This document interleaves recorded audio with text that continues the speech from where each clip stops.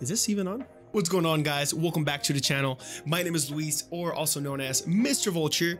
I hope you guys liked the first video that we made, which was part 1 on how to start your streaming journey. If you haven't seen it yet, go ahead and click this link right here that's going to show up on the video and check it out. We spoke about how to work on the basics of OBS, which is the software for streaming and recording video. Also, in this video, we are going to focus on bitrate, resolution, and all those settings that you need to get started on actual streaming. All right, so let's get to that.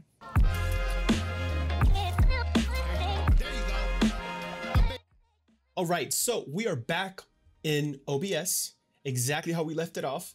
Now we're gonna start working on the settings for streaming. As you guys remember, there are 2 ways to get into the settings. You could go bottom right, hit the settings right there, or you could go top left and hit settings under file. All right, we're gonna go there to the settings. This will open up and we're gonna go to video first. All right, we're going to video first. And you're going to see 2 types of resolution. You're going to see the base and the output. Okay, so the base canvas resolution, it's the native resolution of your monitor. Okay, of the monitor itself. My monitor is a 1080p resolution monitor. Okay, so in my case, I would use 1920 by 1080. Now, this will differ for a lot of you. Reason being, a lot of you have different monitors. As I said, mine is 1080p, yours might be 4K. It'll differ. But if you do not know what your monitor resolution is, I will show you right now. We're going to go to the desktop. We're going to right click on the desktop, okay? And then we're going to go to display settings. All right.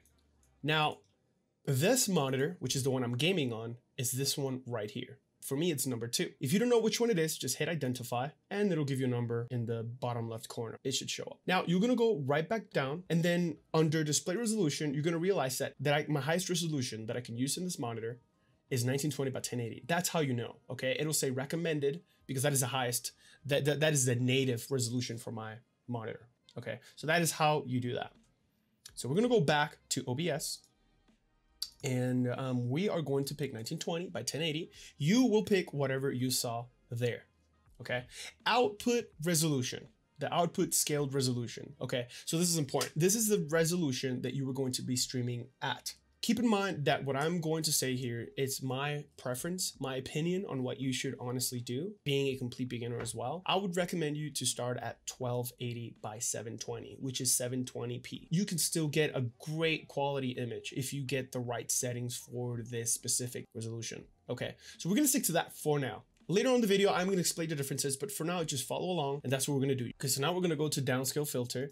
This will determine how you choose to downscale your resolution. Downscaling means going from one resolution to a lower one, below the one you currently have. So for example, my base resolution is 1920, but I do want to stream at 1280 by 720. So right there and then, you will see that there is a downscale going on, right? So if you have a really slow computer, I would definitely recommend you to do bicubic, or if it's really that bad, you could just go bilinear. A lot of people say they don't really notice a huge difference in performance, but keep in mind the higher that you have this, it will affect your CPU, okay?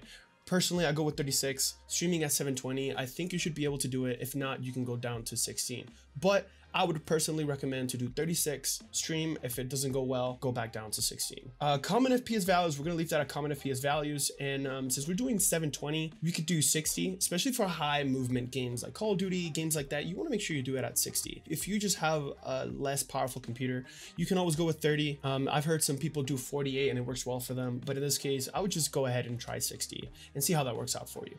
So once you pick this, you're gonna go ahead down here, hit apply, and then we're going to go to the output. This is where it gets fun. Okay, this is where it's going to get a little bit confusing if you're not confused already.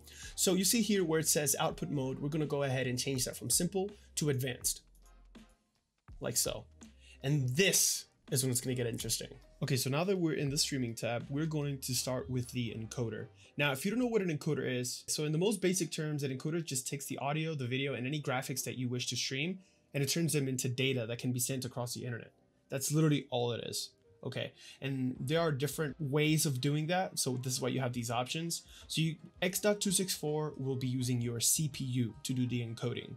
Okay, or you could use NVENC, which is only for NVIDIA graphics card users. Listen to this again. If you have an NVIDIA graphics card, you will see this option. Now, if you have an AMD graphics card, you will see something else. You won't see the NVIDIA. NVENC encoder. I don't know what that looks like because I don't have an AMD, so I will be focused on NVIDIA users right now. Hopefully in the future, I'll be able to have enough money to buy an AMD graphics card, and I will be able to do my own testing with AMD and give you guys the best tutorial that I could give you in regards to that specific graphics card. So let's go ahead and move on. And under the encoder, we're going to go ahead and uncheck enforce streaming service encoder settings. Rescale output, we are going to leave this unchecked. Now for the rate control, we want it at a constant bitrate. All right, so before we start, I really want to make clear that the information that I'm giving you, it is legit, okay? This is all coming from Twitch's website. It's called stream.twitch.tv. It has a ton of information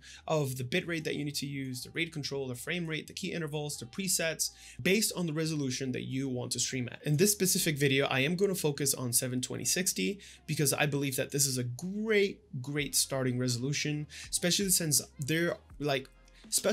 your audience may not have the greatest internet. So let's say, me the viewer, I have really bad internet and you're streaming at 1080. It's gonna be really hard for me to watch this stream without my stream having to buffer every minute, every 30 seconds, okay? Having 720 and 60 will be way better. I will have a better experience as a viewer. The buffering will be minimal, if any at all, okay? So it's way better for the viewers. There has been times where when I first tried out 1080/60, my computer was able to run it, but my viewers were suffering because my bitrate was really high, their internet was really slow, so their internet couldn't keep up with this specific bitrate. So this is why I'm focusing on 720p and 60 frames per second. Keep it in mind, okay? I really want you guys to know when it comes to streaming, quality is good, yes, but this is not just like a YouTube video that you can put it in 4K, you can put it in 1080, and it's gonna run perfectly. All right, so yes, it is good to have good quality, but at the same time, you don't want to have your viewers suffer because you decide to have a really high bitrate when you don't need to, or because you want to stream at 1080. And honestly, look, if you're a beginner, there's no reason for you to be streaming at 1080. All right, I'm just gonna say that. Unless you do have the resources to do so, be my guest and go ahead and stream at 1080. But personally, I would recommend you to stream at 720. If you don't know what bitrate means, here's a good definition. Again, this is from Twitch's website. So the bitrate is the amount of data you send to Twitch when you stream. Okay, so the bitrate is just the amount of data you're sending over the internet to the streaming platform, Twitch, or any platform for that matter. So the higher the bitrate, the better the quality, but keep in mind that the higher the bitrate, it takes up more of your available internet bandwidth, okay?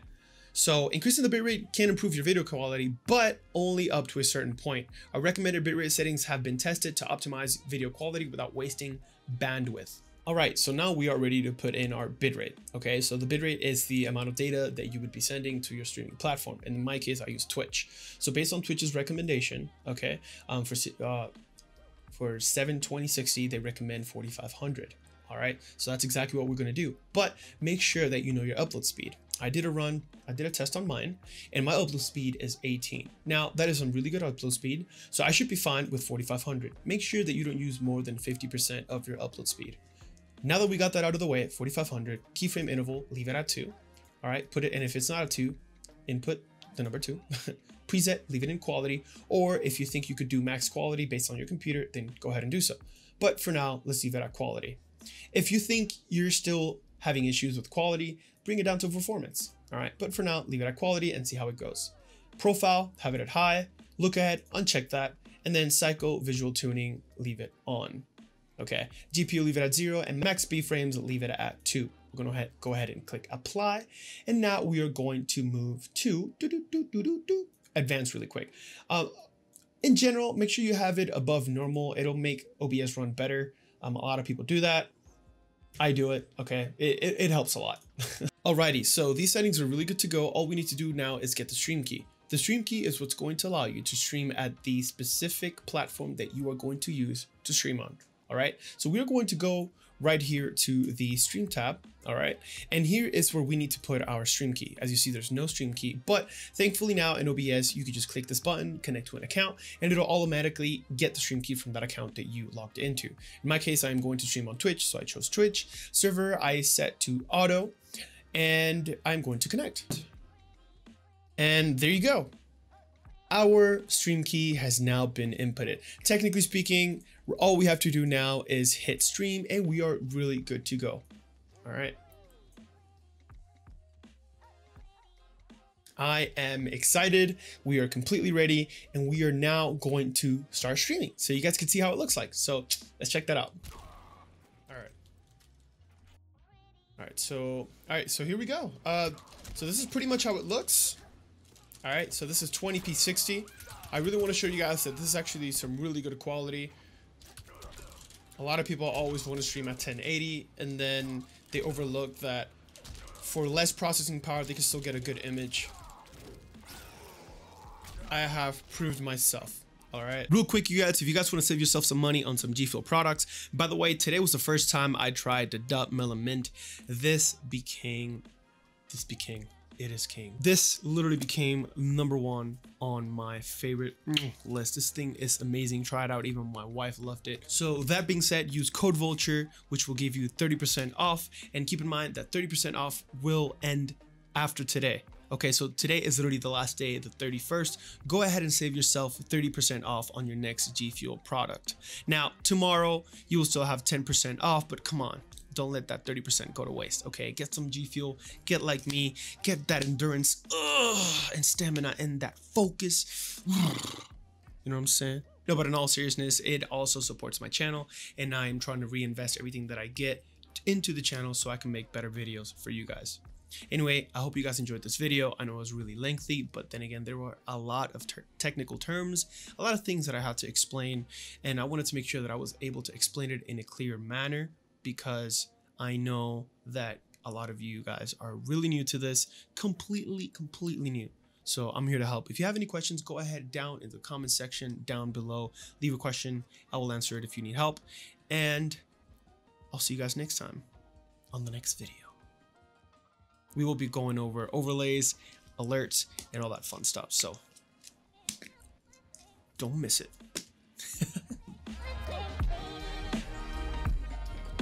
I could feel my sweat down through my booty cheeks, booty cheeks. You can hide under beds. Okay, this way. Oh my God, bro.